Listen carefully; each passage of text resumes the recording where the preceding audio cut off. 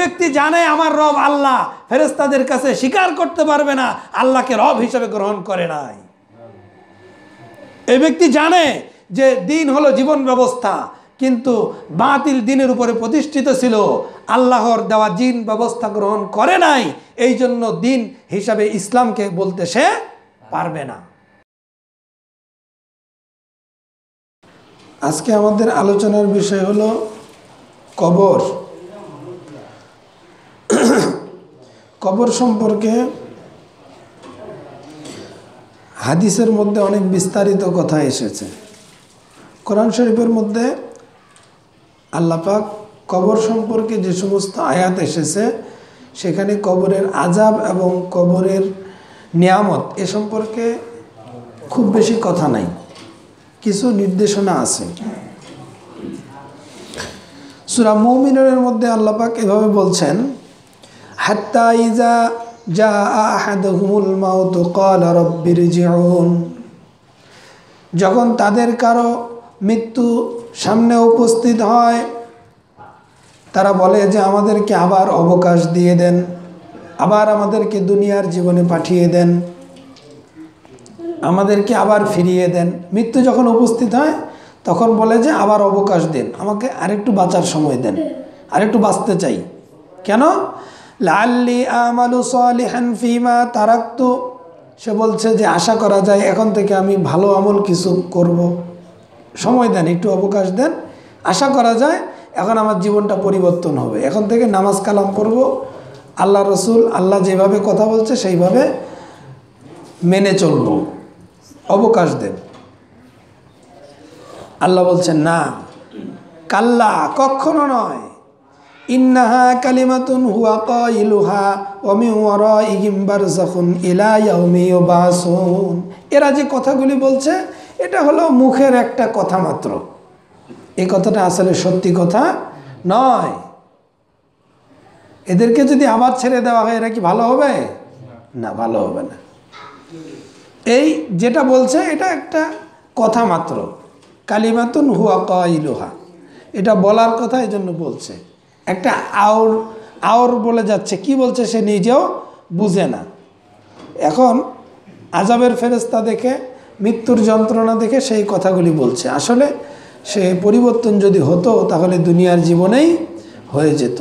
ওয়া মিন ওয়ারাইহিম বারযাখুন ইলা ইয়াউমি ইউবাসুন, এখন তার জন্য হলো বারযাখের জীবন, উত্থান জীবন, জীবনের আগ পর্যন্ত, অর্থাৎ কিয়ামতের আগ পর্যন্ত তার এখন অবকাশ জীবন, এখন আর তার দুনিয়ায় ফিরে যাওয়ার কোনো সুযোগ নাই, এখন হলো বারযাখের জীবন। এই যে মৃত্যু থেকে কিয়ামত পর্যন্ত এটা হলো বারযাখের জীবন। এখন মরে যাওয়ার সময় বলতেছে যে আবার অবকাশ দেন, আমি একটু ভালো হতে চাই, অথচ দুনিয়ায় তো তোমার অনেক সুযোগ আসছিল, অনেক কথা শুনেছিলা, কোরআন হাদিসের অনেক বাণী তোমার কানে গেছেছিল, কিন্তু তুমি সংশোধন হও নাই। সুতরাং এই সময়ে আর ওজর আপত্তি কিছুই চলবে না, এখন তোমার বর্জকের জীবনের পূর্ব মুহূর্ত। এখন মানুষ মরে যাওয়ার পরে কিয়ামতের আগ পর্যন্ত যেই জায়গায় থাকবে এই জায়গাটার নাম হলো কবর। আমরা বলি কবর, আল্লাহ পাক কোরআন শরীফের মধ্যে এটাকে বলেছেন বারযাখ। এই বারযাখ অবকাশ জীবন, এই সময়টা আমাদের মুসলমানি সিস্টেমে আমরা তাকে সুন্দর করে কাফন দিয়ে কবরের নিচে দিয়ে দিচ্ছি, বিসমিল্লাহি ওয়া আলা মিল্লাতি রাসূলিল্লাহ, সুন্দরভাবে তাকে সহায় দিলাম।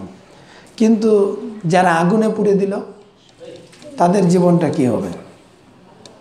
অথবা কেউ সমুদ্রের মধ্যে ডুবে গেল, এক এক মাছ তাকে শরীরের এক এক অংশ খেয়ে ফেলল, তাকে বাঘে খেয়ে ফেলল, অথবা প্লেন অ্যাক্সিডেন্টে তার দেহ ছিন্ন বিচ্ছিন্ন হয়ে গেল, এখন তার বর্জকের জীবন আছে কিনা, তার কবরের জীবন আছে কিনা, আর যদি থাকে তাহলে কেমন করে হবে? এটা নিয়ে অনেক কথা। তার মধ্যে কবরের জীবনটা হলো মূলত আপনার আত্মার উপরে, আপনার আত্মাটার উপরে। আল্লাহ পাক এই আত্মাটা দিয়ে আপনাকে শাস্তি দিবেন, অথবা আল্লাহ পাক এই আত্মাটা দিয়ে আরেকটি দেহ তৈরি করবেন, যেটা করবেন হাসরের ময়দানে। দুনিয়ায় এই কবরে দেওয়ার পরে আমাদের এই মাটির দেহ তো সবটাই নষ্ট হয়ে যাবে। আল্লাহ পাক একটা হাড় থেকে, একটা অংশ থেকে সমস্ত শরীরটাকে হাসরের ময়দানে তুলবেন, আবার নতুন করে তুলবেন। তাহলে দুনিয়ায় যদি ওই কবরে দেওয়ার আগে যদি ছিন্ন বিচ্ছিন্ন হয়ে যায়, তাহলে কবরের শাস্তি বা কবরের শান্তি দেওয়ার জন্য আল্লাহ পাকের জন্য খুবই সম্ভব যে তোমার এই দেহটাকে, ছিন্ন ভিন্ন দেহটাকে আবার একত্রিত করে কবরের শাস্তি দেওয়া।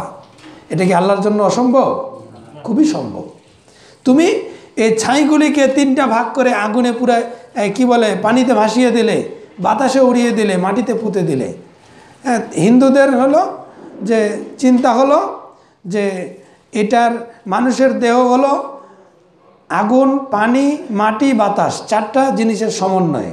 এ যখন মরে গেল তখন তার এই ঋণগুলি পরিশোধ করে দিল। আগুনেরটা আগুনকে দিয়ে দিল, আগুন জ্বালিয়ে দিল, আর কিছুটা ছাই তারা উড়িয়ে দেয়, এটা বাতাসেরটা বাতাসের ঋণ পরিশোধ করে দিল। কিছুটা পানির মধ্যে দিয়ে দেয়, আর কিছুটা মাটির মধ্যে পুঁতে দেয়। যার যার ঋণ পরিশোধ এখন শেষ। আসলে কি সেটা হবে না? আল্লাহ পাক তাকে তৈরি করবেন তার শাস্তি দেওয়ার জন্য। তাহলে আমরা এখান থেকে বুঝতে পারলাম যে কবরের জীবন যদি তাকে সমাধিস্থ করা নাও হয়, ছিন্ন ভিন্ন শরীরকে আল্লাহ পাক একত্রিত করে কবরের জিন্দেগির জন্য প্রস্তুত করতে পারবেন এবং করবেন। এটাই হলো কবর। মানুষ মৃত্যু থেকে কিয়ামত পর্যন্ত যেই জীবন, এটা হলো বারজাখের জীবন। সবাইকেই এই জীবনের মধ্যে থাকতে হবে। যে ব্যক্তি সর্বশেষে মারা যাবে তাকেও কবরের জীবন উপভোগ করতে হবে, এর থেকে বাঁচার কোনো উপায় নাই। কবরের জীবন এর সম্পর্কে আল্লাহ পাক বলছেন, ওয়াহাকা বিআলি ফিরআউন সুউল আযাব।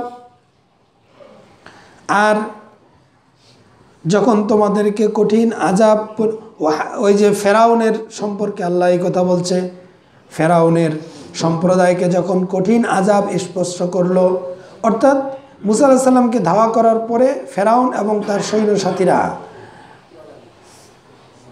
6 লক্ষ সৈন্য নিয়ে ফেরাউন ধাওয়া করেছিল মুসা আলাইহিস সালামকে। সবাই ডুবে মারা গেল।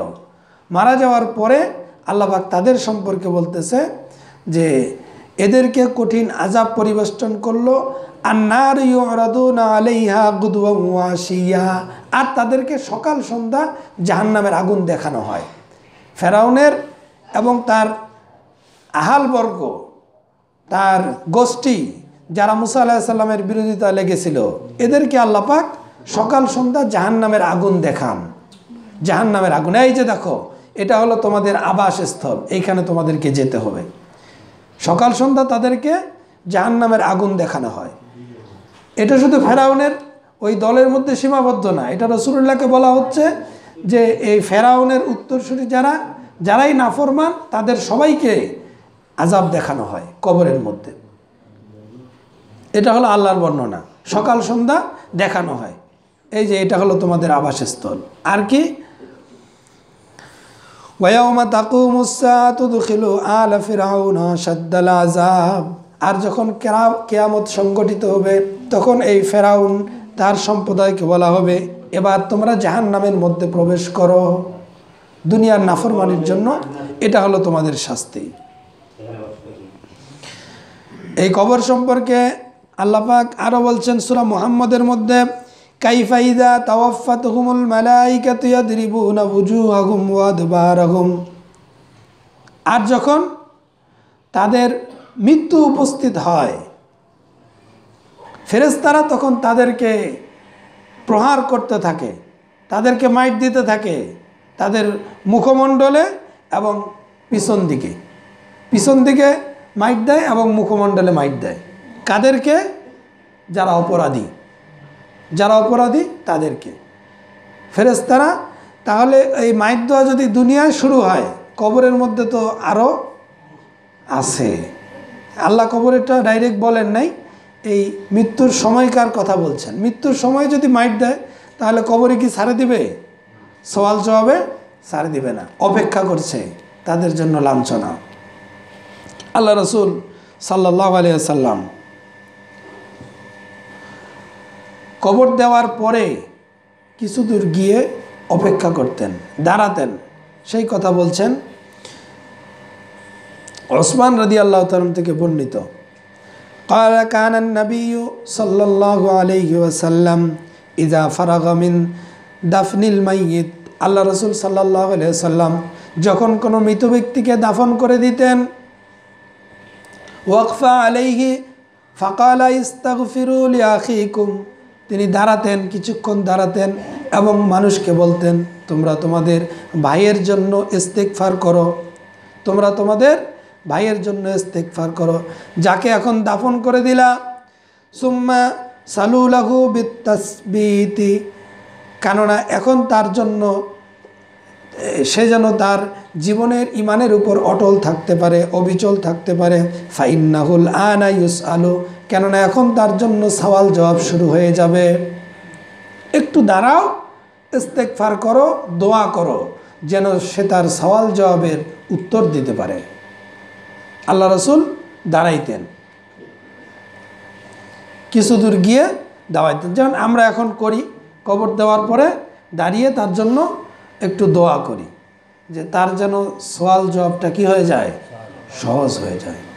এবং একটা হাদিস আমরা জানি যে হযরত খাদিজা রাদিয়াল্লাহু তাআলা আনহা বলেছিলেন যে ইয়া রাসূলুল্লাহ, আমি যদি মারা যাই, আপনি যদি বেঁচে থাকেন, তাহলে আমার ভয় হয় যে আমি সওয়াল জবাব দিতে পারবো কি না। আল্লাহ রসুল বললেন, খাদিজা আপনি যদি আমার আগে মারা যান তাহলে চিন্তা করবেন না, আপনার সওয়াল জবাবের উত্তর আমি দিয়ে দেব। সুবহানাল্লাহ। আল্লাহ রসুল দাঁড়িয়ে থাকলেন, সাহাবায়ে কেরাম বললেন ইয়া রাসূলুল্লাহ, এখন তো মাটি দেওয়ার সমাধা হয়ে গেছে, আমরা বাসার দিকে যাই। রাসূলুল্লাহ বললেন, তোমরা জানো না, তোমরা সবাই চলে যাও, খাদিজার সাথে আমার একটা চুক্তি হয়েছে যে আমি খাদিজা যদি আগে মারা যায় তাহলে তার সওয়াল জবাবের উত্তর আমাকে দিতে হবে। আল্লাহ রসুল দাঁড়িয়ে আছেন, আল্লাহ পাক ফেরেশতাকে পাঠিয়ে দিলেন, বললেন ইয়া রাসূলুল্লাহ আপনি কেন দাঁড়িয়ে আছেন? আল্লাহ রসুল বললেন যে খাদিজার সাথে আমার এরকম কথা হয়েছে যে খাদিজা সওয়াল জবাব ভয় পায়, কবরে ফেরেশতাদের উত্তর দিতে পারবে কিনা, এজন্য আমাকে বলেছে ইয়া রাসূলুল্লাহ আমার কবরের পাশে আপনি দাঁড়িয়ে থাকিয়েন, ফেরেশতারা যখন আমাকে সওয়াল জবাব করবে এর উত্তরগুলো আপনি দিয়ে দিয়েন। আল্লাহ রসুল এই কথা শুনে ফেরেশতা বলছে আল্লাহ পাক আমাদেরকে পাঠিয়েছে যে তার সওয়াল জবাবের জন্য আপনাকে দাঁড়িয়ে থাকতে হবে না, আল্লাহ পাক তার সওয়াল জবাবের ব্যবস্থা করে দিবেন। তাহলে বোঝা যাচ্ছে সওয়াল জবাব আছে, কবরে আযাব আছে। আল্লাহ রসুল বলছেন কাফেরদের জন্য 90টা বিষধর সাপ আল্লাহ নিযুক্ত করে দিবেন। নাউজুবিল্লাহ। আমাদের মধ্যে এক শ্রেণী আছে ফিতনাবাজ, এরা বলছে যে কবরের আযাব, কবরের শাস্তি বা কবরের শান্তি বলতে কোনো কিছুই নাই। নাউজুবিল্লাহ। অথচ বুখারী শরীফের হাদিস এবং অন্য হাদিস, অসংখ্য হাদিসে রাসূলুল্লাহ কবর সম্পর্কে কথা বলছেন, কবরের আযাব সম্পর্কে বলছেন। মুমিন এবং নাফরমান তাদের সওয়াল জবাবের কথা স্পষ্টভাবে তুলে ধরেছেন। এরা বলছে যে ডাইরেক্ট কোরআন শরীফে নাই, কোরআন শরীফে যেটা নাই আমরা সেটা বিশ্বাস করি না। নাউজুবিল্লাহ। রাসূলুল্লাহকে ডিনাই করা মানে রাসূলুল্লাহর নবুয়তিকে ডিনাই করা, হাদিসকে ডিনাই করা মানে হলো রাসূলুল্লাহর নবুয়তিকে ডিনাই করা। যে আল্লাহ রসুলের রিসালাতকে ডিনাই করবে সে কি আর মুসলমান থাকতে পারবে? এজন্য উম্মতের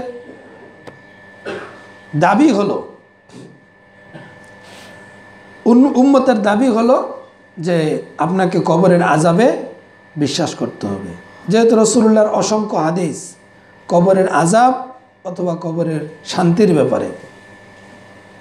আল্লাহ রসুল সাল্লাল্লাহু আলাইহি সাল্লাম বললেন, আন জাবির রাদিয়াল্লাহু আনিন নবী সাল্লাল্লাহু আলাইহি ওয়াসাল্লাম ক্বালা ইযা উদখিলাল মাইয়িত, যখন কবরের মধ্যে দাফন করা হয় মাইয়িতকে, আল কবরু মাসসালাত লাহু শামসু ইনদা গুরুবিহা, তখন এটা মুমিন ব্যক্তির কবরের কথা বলছে, যে যখন মুমিন ব্যক্তিকে কবরের মধ্যে দাফন করা হয় তখন তার কবরের যখন সে জাগে তখন এমন অবস্থা যে সূর্যটা ডুবুডুবু অবস্থা। আসর থেকে মাগরিবের মাঝখানে যেই সময়, এই সময়ের সবাই কবরের মধ্যে জাগবে এমন সময়, সকালে কবর দেওয়া হোক আর রাতে দেওয়া হোক, সে যখন জাগবে, তাকে যখন জাগানো হবে তখন সময়টা হবে আসর এবং মাগরিবের মধ্যবর্তী সময়, এমন সময় যে সূর্যটা অস্ত যাচ্ছে। ফায়াজলিসু, সে যখন উঠে বসবে, ইয়ামসাহু আইনিহি, সে তার চোখ ঘষবে। ঘুম থেকে উঠলে যেভাবে আমরা চোখ ঘষি, মুমিন ব্যক্তি চোখ ঘষবে। ফায়াকুলু দাউনি উসাল্লি, সে বলবে আমাকে ছেড়ে দাও, আমি আগে নামাজটা আদায় করি। সুবহানাল্লাহ। এটা কার জন্য? যে নামাজের পাবন্দি ছিল, যে নামাজের পাবন্দি ছিল।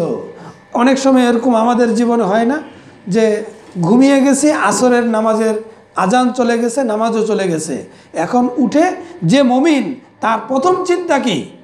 যে তাড়াতাড়ি নামাজ পড়তে হবে। তার এই স্ত্রী কি বলতেছে, সন্তান কি বলতেছে, তার অন্য কি, এগুলি তার ধান্দা থাকবে না। আগে তার চিন্তা হলো যে আসরের নামাজটা আমার এখনও বাকি রয়ে গেছে, আমি আগে নামাজটা পড়ি। কবরের মধ্যে যে সে আছে এটা সে প্রথমে ভুলেই যাবে। সে মনে করবে যে আমি ঘুম থেকে উঠলাম, আমাকে আগে নামাজটা আদায় করতে হবে। সুবহানাল্লাহ। যে নামাজের পাবন্দি ছিল তার অবস্থা হবে এরকম। এটা হলো নামাজিদের জন্য সুখবর। আল্লাহ রাসূল সাল্লাল্লাহু আলাইহি সাল্লাম বলছেন, আনিল বারা ইবনে আযিব আন্না রাসূলুল্লাহ সাল্লাল্লাহু আলাইহি ওয়াসাল্লাম, হযরত বারা ইবনে আযিব বলছেন আল্লাহ রাসূল সাল্লাল্লাহু আলাইহি ওয়াসাল্লাম বর্ণনা করেছেন, ইয়াতিহি মালাকানি ফায়ুজলিসানি ফায়াকুলানি লাহু মার রাব্বুক, কবরের মধ্যে দুইজন ফেরেশতা আসবে, আসে তারা জিজ্ঞাসা করবে তোমার রবকে, তাকে বসাবে, বসায় জিজ্ঞাসা করবে তোমার রবকে। ফায়াকুলু রব্বি আল্লাহ, সে বলবে আল্লাহ। এটা কারা বলতে পারবে? যারা মুমিন বান্দা। রবের প্রশ্ন, ওই যে সূরা ফাতিহায় আমরা রবের পরিচয় দিয়ে শুরু করি, রবের বর্ণনা দেই, এই কবরের মধ্যেও রবের প্রশ্ন, তোমার রবকে, তোমার প্রতিপালককে। সে বলবে আমার প্রতিপালক আল্লাহ। ফায়াকুলানি লাহু মা দীনিক, তোমার দিন কি, কোন জীবন ব্যবস্থার উপরে তুমি প্রতিষ্ঠিত ছিলে, আদর্শ হিসাবে কোন জীবন ব্যবস্থা গ্রহণ করেছো। ফায়াকুলু দিন ইয়াল ইসলাম, সে বলবে আমার জীবন ব্যবস্থা ছিল ইসলাম। সুবহানাল্লাহ। আল্লাহর বান্দারা বলবে, যারা আল্লাহর বান্দা। ফায়াকুলানি মা হাযার রাজুলুল্লাযী বুইসতু ফীকুম, এই যে এই ব্যক্তিকে তোমাদের কাছে পাঠানো হয়েছিল, ইনিকে? আল্লাহ রাসূলের একটা চেহারা, আল্লাহ রাসূলের একটা ছবি তুলে ধরা হবে যে এই ব্যক্তি সম্পর্কে তোমার বক্তব্য কি, একে তুমি চিনো কিনা। ফায়াকুলু হুয়ার রাসূলু ফায়াকুলু হুয়ার রাসূল, সে বলবে ইনি হলেন আমাদের রাসূল মুহাম্মদুর রাসূলুল্লাহ সাল্লাল্লাহু আলাইহি ওয়াসাল্লাম। ফায়াকুলানি লাহু মা ইউদরিক, এরপরে প্রশ্ন করা হবে যে তুমি এগুলি জেনেছো কিভাবে। তিনটা প্রশ্নের পরে আরেকটা প্রশ্ন হলো তুমি জেনেছো কিভাবে। সে বলবে ফায়াকুলু কারাতু কিতাবিল্লাহ, আমি জেনেছি, আমি আল্লাহর কিতাব তেলাওয়াত করেছি। ফাআমানতু বিহি ওয়া সাদ্দাকতু ফাযালিকা, আমি এটার উপরে ঈমান এনেছি, এটাকে সত্যরূপে গ্রহণ করেছি, এটাকে অনুসরণ করেছি, এজন্য আজকে আমি এই প্রশ্নগুলির উত্তর দিতে পারলাম। তার মানে কোরআন যে পড়বে, অধ্যয়ন করবে, বুঝবে, আমল করবে, সে ব্যক্তি এই কথাগুলির উত্তর দিতে পারবে। আর আপনি যদি এই তিনটা কথা শুধু মুখস্থ করে যান আর কোনো কাজ না করেন, তারপরেও কবরের মধ্যে উত্তর দিতে পারবেন না, আপনি ভুলে যাবেন, অথবা আপনি ভয়ে ওই উত্তর দিতে আর পারবেন না। কে পারবে? যে ব্যক্তি এই কোরআন অনুযায়ী তার জীবনকে পরিচালনা করবে। এরপরে বলা হবে ফায়ুনাদি মুনাদি মিনাস সামাই আন সাদাকা আবদি, এই কথাগুলি হয়ে যাওয়ার পরে আকাশ থেকে একজন ঘোষণাকারী বলবে যে আমার বান্দা সত্য কথা বলেছে, যা বলেছে সত্য বলেছে। ফাফরিশু মিনাল জান্নাতি, তার জন্য জান্নাতের পোশাক পরে, জান্নাতের বিছানা বিছিয়ে দাও, তার নিচে জান্নাতের বিছানা বিছিয়ে দাও। ওয়ালবিসু মিনাল জান্নাহ, জান্নাতের পোশাক তাকে পরিয়ে দাও। ওয়াফতাহু লাহু বাবান ইলাল জান্নাহ, আর জান্নাতের দিকে তার জন্য দরজা খুলে দাও। সুবহানাল্লাহ। জান্নাতের বিছানা বিছা দাও, জান্নাতের পোশাক পরিয়ে দাও, জান্নাতের দিকে একটা দরজা খুলে দাও। কার জন্য? ইমানদার ব্যক্তি, যে ব্যক্তি কোরআন অনুযায়ী তার জীবনকে পরিচালনা করেছে। ক্বালা ফায়াতিহি মির রাউহি, জান্নাতের বাতাস তার কবরের মধ্যে বইতে থাকবে। ওয়াতি বিহা ওয়া ইফসাহু লাহু ফিহা মাদ্দা বাসারিহি, তার কবরটাকে এত প্রশস্ত করে দেওয়া হবে, চোখ যত দূর যায় তার কবরটা তত বেশি প্রশস্ত করে দেওয়া হবে। সুবহানাল্লাহ।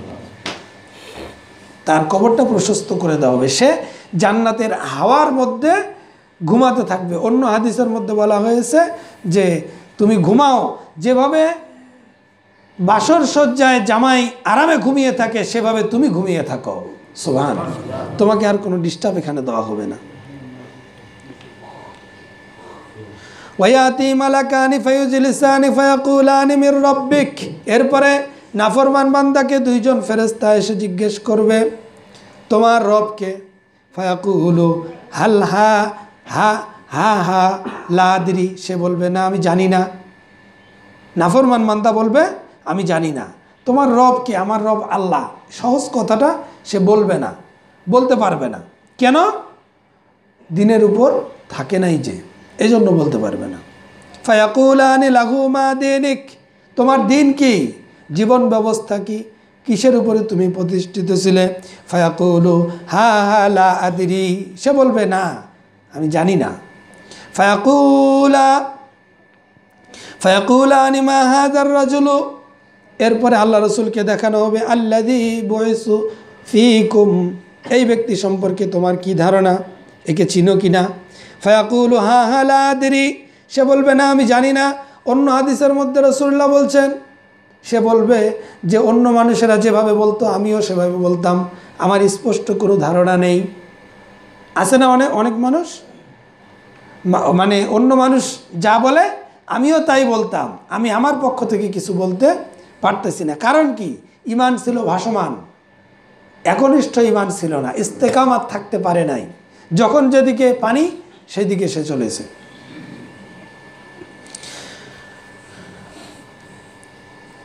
এরপরে আকাশ থেকে ঘোষণা আসবে ফায়ুনাদি মুনাদি মিনাস সামাই আন কাজ্জাবা ফাফরিশু মিনান নার, যে আকাশ থেকে ঘোষণা আসবে এই বান্দা যা বলল সে মিথ্যাবাদী। সে কি? মিথ্যাবাদী। মিথ্যাবাদী কেন বলবে? যে সে যে বলছে যে আমি বলতে পারতেছি না, আমি জানি না, আসলে সে জানে কিন্তু ভয়ে বলতেছে না। আল্লাহকে রব হিসাবে গ্রহণ করে নাই, দিনকে জীবন ব্যবস্থা হিসাবে গ্রহণ করে নাই, এই জন্য ভয়ে স্বীকার করতেছে না, সে জানে। এক্ষেত্রে অধ্যাপক নুরুল আমিন, রংপুরের অধ্যাপক নুরুল আমিন, উনি এখানে একটা সুন্দর ব্যাখ্যা করেছেন যে একজন ছেলে, তার মা তাকে পাঠাইছে 20 টাকা দিয়ে যে যা বাবা লবণ নিয়ে আয়।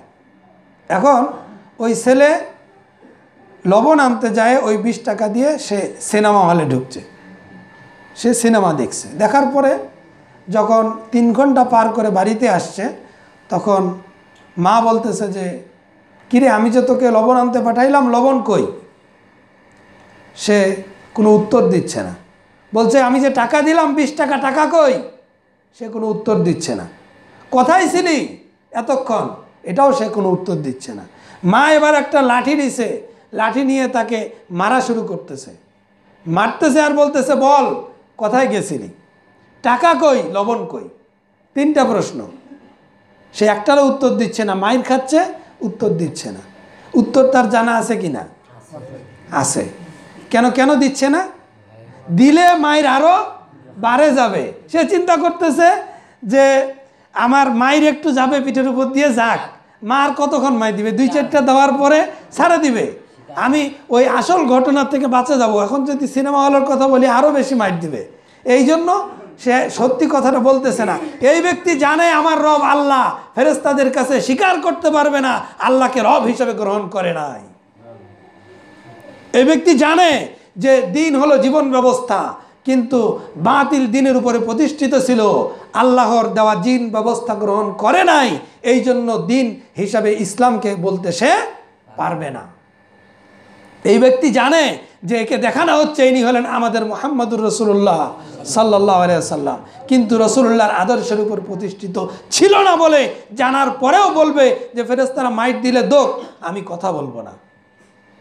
বোঝা যাচ্ছে? এই জন্য বলা হবে সে মিথ্যুক। তার উত্তর জানা আছে কিন্তু সে কথা বলছে না। কেন?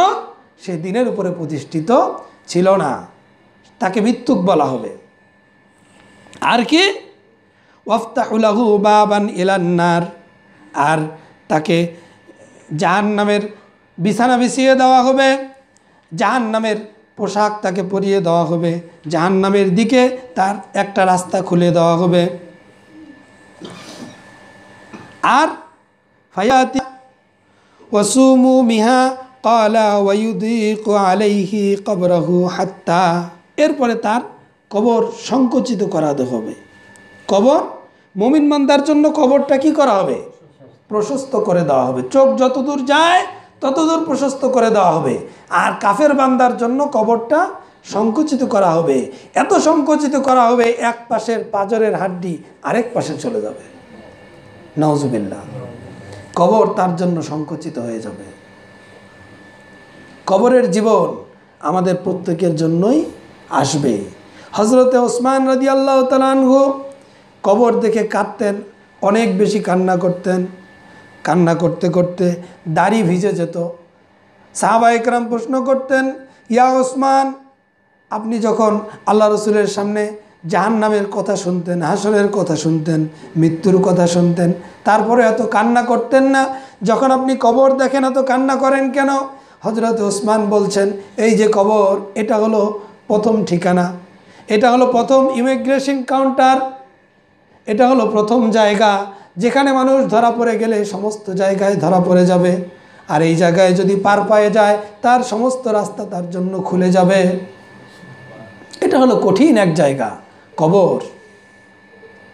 সবার আমাদেরকে সেখানে যেতে হবে কি না? হবে কি না? ওই যে একটা গান বলছে না যে, কেন বাঁধো দালান ঘর, একদিন মাটির ভেতরে হবে ঘর রে মন আমার, কেন বাঁধো দালান ঘর। দালান ঘর বাঁধেন, সমস্যা নাই, কিন্তু আপনার ওই ঘরের জন্য কতটুকু সামান সংগ্রহ করতে পেরেছি। আপনি দালান ঘর বাঁধেন, সমস্যা নেই, কিন্তু ওই ঘরের জন্য সামান কতটুকু তৈরি হয়েছে যে ঘরে আমাকে থাকতে হবে। কবর প্রতিদিন ডাকে, করুণ সুরে ডাকে যে আমি একাকিত্বের ঘর, আনা বাইতুল আহাদ, আমি একাকিত্বের ঘর, আনা বাইতুল জুলুমাত, আমি অন্ধকারের ঘর, আমি নিসর্গ ঘর, আমার কাছে তোমাকে আসতেই হবে। কিভাবে যাবে? কি নিয়ে যাবে? এর কোনো পরিকল্পনা, এর কোনো নির্দেশনা জীবনের মধ্যে যদি না থাকে, তাহলে কবরের শাস্তি কেউ আমাকে রক্ষা করতে পারবে না। কে রক্ষা করবে? নামাজ, রোজা, হজ, জাকাত আমার ইবাদত, তাই না? যখন কবরের মাটি চাপা দিতে আসবে তখন আমার জন্য আমার নামাজ, রোজা, হজ, জাকাত এগুলি চতুর্পাশে বেষ্টন করে ধরবে। এ বলবে যে এই দিক থেকে মাটি আসতে চাইলে তাকে বাধা দিবে, নামাজ বাধা দিবে, একদিক থেকে রোজা বাধা দিবে, একদিক থেকে তার দান খয়রাত বাধা দিবে, তাকে মাটি আসতে দিবে না। এগুলি যদি আমার ঠিক না থাকে তাহলে মাটি এমনভাবে চাপা দিবে এক পাশের হাড় আরেক পাশে চলে যাবে, এখান থেকে কেউ রক্ষা করতে পারবে না। কবরের জীবন আল্লাহ আমাদেরকে বুঝার তৌফিক দান করুন। কবরের জীবনের জন্য প্রস্তুতি নেওয়ার তৌফিক দান করুন। কবরের কঠিন জীবনের কথা দিনে যদি একটিবার স্মরণ করতে পারি, কবর যেভাবে আমাদেরকে ডাকে, আমরা যদি একটিবার কবরের ডাকের কথা চোখ বন্ধ করে একটু চিন্তা করতে পারি, আল্লাহ আমাদের আমলগুলি আরো সুন্দর করার তৌফিক দান করবেন। আমরা পারবো আমাদের জীবনগুলিকে আরো পরিবর্তন করার।